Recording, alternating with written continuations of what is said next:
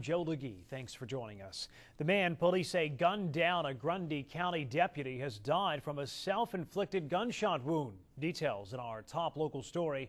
Kermit Bryson died early this morning at Erlanger Medical Center, about 15 hours after Bryson shot and killed Deputy Shane Tate and wounded a Monteagle police officer. Authorities found it at the home of his girlfriend's mother. After TBI agents began negotiating with him, Bryson shot himself in the head. The officers he shot at had gone to arrest him on a fugitive warrant.